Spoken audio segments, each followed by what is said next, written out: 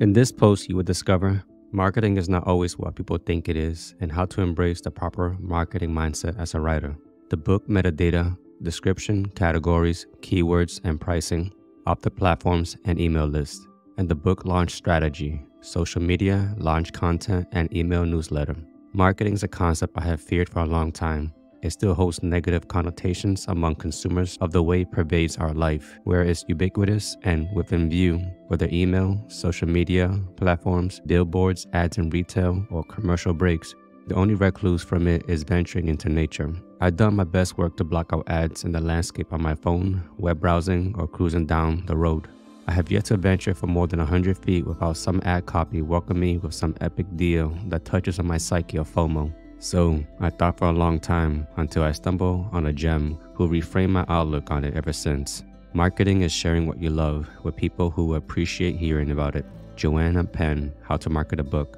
I still remember all the folks who tried to upsell me on a product without consideration of what I needed based on my values. It's an education issue, assessing if they have understood and empathized with the other person's wants and needs and discerning if it's superficial or intentional value add. One of my philosophies in the art of living a good life is when I acquire or consume an experience, whether it's information, education, entertainment, or wisdom, I ask myself, does it provide temporary relief or adds value to living a better life? Am I reading a book because everyone is reading it and it's tied to the feeling of FOMO? Or is there an area in my life where there is an explicit value gain? When you share something that you find a real value, do you consider how valuable it is to others? What effects are you hoping it will produce? And this makes marketing hard to master. As I asked before, releasing content to the public space, am I authentically sharing what I love that will resonate with others? With that said, there is a lot of consideration to aligning this vision with a marketing strategy that touches the essence of that message. When it comes to the fact that marketing is literally ubiquitous and congested and how you even get seen by your ideal readers, sure, you have your avatar and all the information describing them. You have to curate and publish to the platforms that will hopefully find your book. From my experience, it's both an art and a science.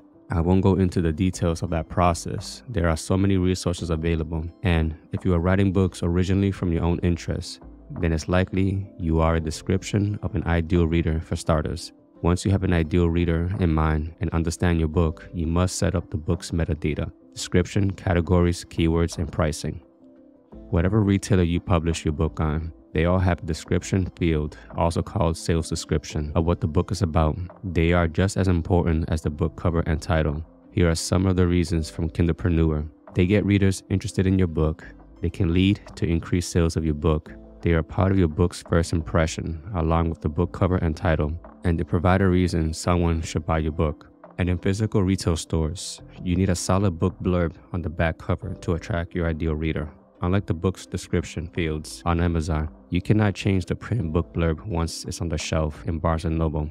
One recommendation is to research top-selling books in your genre and study their book description. Apply some techniques for nonfiction or fiction and run an A/B test. If you have a budget, hire a professional. As a creative writer, copywriting is a different mindset and skill. It doesn't come naturally without practice. For my book, I wrote what the book is about and hired a professional poet who has written hundreds of book blurbs and descriptions. Then I sent the final book blurb to my designer.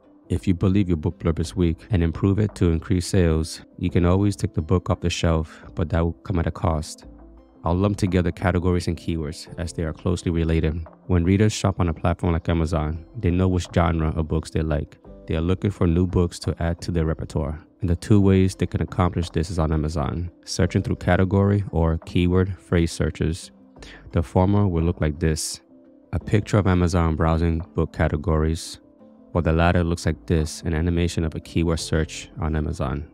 When you upload your book with Amazon, you are only allowed to select up to 3 categories. As for searching for the best categories to add, you can research similar books, check bestsellers in the book's genre, and see a list of categories that match the book's theme. There are 2 methods I've used. I will research similar books in the theme and style of my book. For instance, I took inspiration from classical authors like William Shakespeare, Lord Byron, and similar poetry books and found out what categories they're being ranked for and do they share these traits. I've used tools like Publisher Rocket or BookLink to identify additional categories they're being ranked for. Then curate a list of these categories in my book project folder in a spreadsheet. And if you run a category search, you will get this for the Kindle version of The Cool and Warmth of Hearts. The print version has a different category structure, so I had to perform the exact search to identify which categories I would apply and request for my book. The second method readers can find a book is through keyword search in the Amazon search bar. You can have up to 7 keyword searches apply for the book in the KDP upload process. A picture of Amazon KDP 7 keywords box fields to fill out for a book. And this is where it gets complicated. You can write up to 50 characters in each box, meaning each box doesn't have to be a single word keywords, but multiple keywords or phrases. The complication doesn't stop there. Here are 6 questions asked about this esoteric topic around keywords. Does filling in all 50 characters index your book for more keywords? Yes. Does Amazon rearrange the keywords and index for them, or just use the exact phrase you type in? Yes. If I have the same keyword more than once, does that help or hurt? No. Does targeting a specific phrase help with rankings? Yes. Is it better to put my keywords in the title, subtitle, or keyword box? Yes. If only keyword search was kept simple. Yet on the plus side, this helps readers find the book with targeted search phrases, especially coming up with unique keyword searches for a specific book. I've used what the book is about, which encompasses its theme, categorized as book type and genre, and sub-themes keywords found in my book. Unfortunately, there's no precise pricing for books, and there are several factors to consider when pricing a book. First is your publishing goal. There are recommendations if you're a new author or have multiple books available. Some questions to consider is your focus on making as much money as possible, sell as many copies as you can. When you are a new author needing to establish brand awareness, it's suggested to price low and take advantage of features like Kindle Unlimited and free day promotion with promotional websites. Whereas with the author who has many books available, you can make the first book in a series or earlier books in non-series price low and scale up the newer ones. It's easier to experiment with ebook pricing because you don't have to factor in the material cost to make a print book, and it varies between the paperback and hardcover with page count. Also, if you have a book with illustration and color, that adds to the cost as well.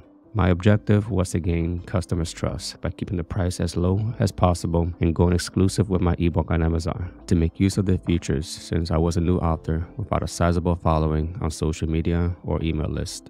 Before all this, I looked into the prices of books in the same genre that was in the same category. I found that many bestsellers had higher prices than mine to gain readers' attention.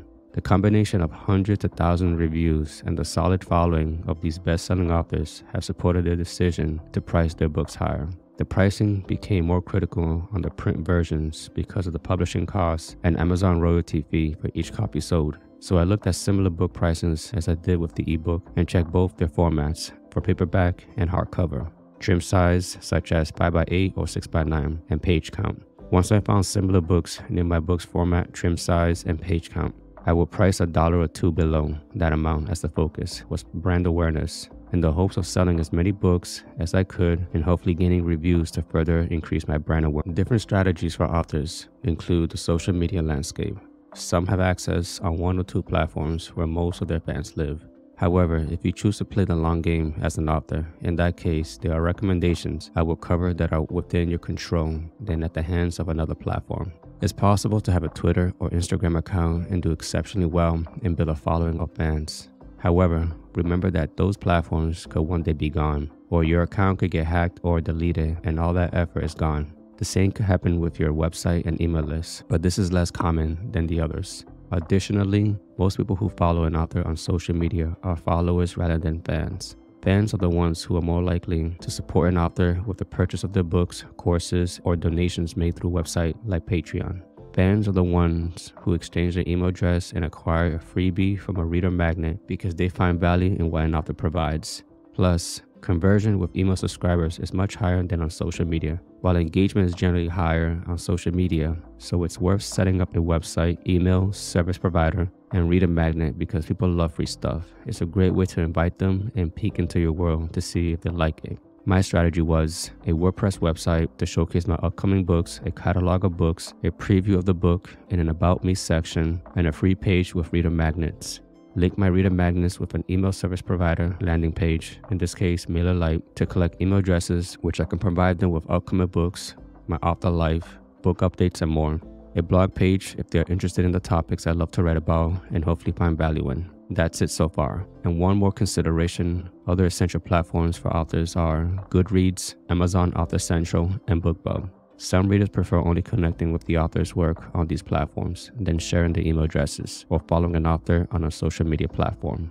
The common consensus is to focus on 1 or 2 social media platforms to drive the most traffic, as some of the downsides of managing multiple accounts will suck up your time and energy, plus your level of interest and engagement on multiple platforms and the content you curate. For example, I've chosen Instagram as my primary because I receive a lot of visual inspiration from my writing. And soon I will add YouTube to that list, where I plan to release videos on topics I find value in and hope others will. I have an account on Facebook, Twitter, LinkedIn, and Medium. They serve different purposes, such as Facebook is more of a personal connection with family and friends, and Twitter receiving updates about topics I like, LinkedIn, where I have a professional network for my career in the IT industry, and Medium to connect with like-minded writers. The book launch strategy is unique to each book, with each elements that pertain before and after its launch. The launch strategy will encompass timing in pre-launch, launch day, and post-launch tasks. The pre-launch window starts as early as 2 months before the book's release, or even earlier than that, with subsequent tasks 1 month out, 2 weeks out, and days before. The focus I have had for 2 months before release: 2-month pre-launch. Upload a description of the book and set the launch date via Amazon KDP. Set up Author Central page so I can collect and upload editorial reviews to the book's Amazon editorial review section. Plan which promotional sites I will use for the book's 5 free days and budget it, and then schedule the date for each on Amazon KDP. Contact and kindly requests from book blog reviewers. Read and provide a review on the book launch day, and Bookstagrammers showcase my book on their Instagram account. Create an inventory of promo images for social media posts and email campaigns, and some promo sites that require you to upload your own. On social media, I will share excerpts from the book, the book cover, and reader magnet linking a free ebook chapbook found in the bio section with a social link. Bonus, if you have an ARC team, this is a great way to gain a good chunk of reviews by sending that team an advanced copy of the book and having them provide a review on the launch date. 1 month pre-launch. Kindly follow up with any book blog reviewers and Bookstagrammer if they have not already touched base with you. Upload and publish the paperback and hardcover copies of the book. Link book release on BookBub, and within budget, pay for new release alerts. 1 week pre-launch. Turn on the pre-order for the ebook and change the price to 99 cents on Amazon. Kindly follow up with book blog reviewers and Bookstagrammers to remind them that the book is 7 days from launch. Social media and email posts announcing the book are almost available. 3 days before the launch. Kindly follow up with book blog reviewers with an Amazon review link of the book and a kind reminder to the Bookstagrammers that it's 3 days away from launch. Launch date. Book launches at 99 cents, and a book promo site, Bargain Booksy, will send out to their email list of low price book deals, my book being one of them. Social media email posts that the book is live 2 days post launch. The book's Amazon free day is live, and the book promo site, Free Booksy, will send out to their email list about the book promotion. Social media and email posts about the book deals being free today only. 4 days post-launch. Amazon free day is live, and a book promo site, Just Kindle Books, will send out to their email list about the promotion. Social media and email posts about book deals being free today only. 6 days post-launch. Amazon free day is live, and a book promo site, The Fussy Librarian, will send out to their email list about the promotion. Social media and email posts about the book deals being free today only. 8 days post-launch. Amazon free day is live, and a book promo site, Free Discounted Books, will send out to the email list about the promotion. Social media and email posts about the book deals being free today only. 10 days post-launch. Amazon free day is live, and a book promo site, Awesome Gang, will send out to the email list about the promotion.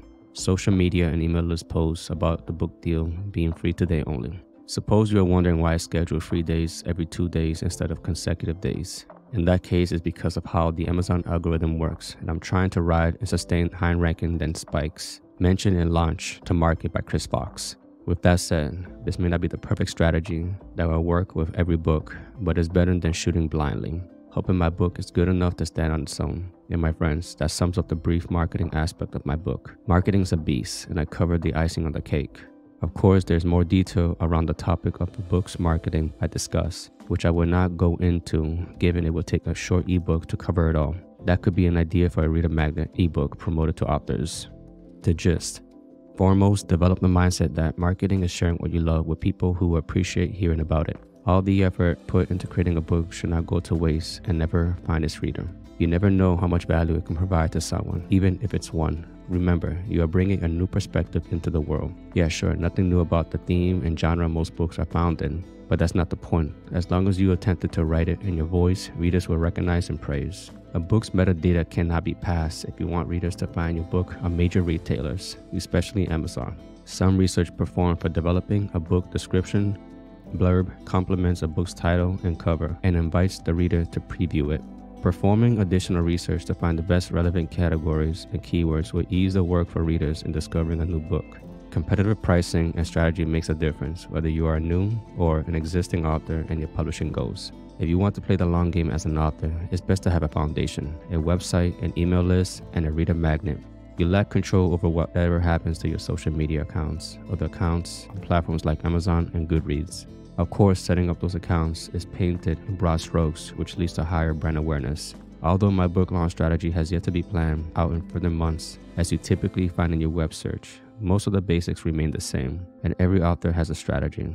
Whether you go exclusive for an ebook to take advantage of Amazon's Kindle Unlimited and free day promos and line up with promotional sites, or prefer to go wide with all retailers, there isn't no perfect science to it. However, there are recommendations. Newbie authors can go exclusive, price low from brand awareness, or established authors go wide, price competitively for more sales. You can always change up your strategy every 3, 6, or 12 months. Remember to give it time and see how the first strategy plays out.